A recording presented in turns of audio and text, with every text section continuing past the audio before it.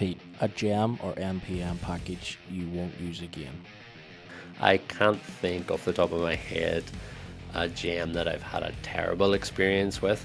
The one that comes to mind that I won't use again, and it's a fantastic gem, and the core maintainers of it have done a great job. It's not to put anybody down, but I won't use Devise again, because for authentication, now we have authentication built into Rails.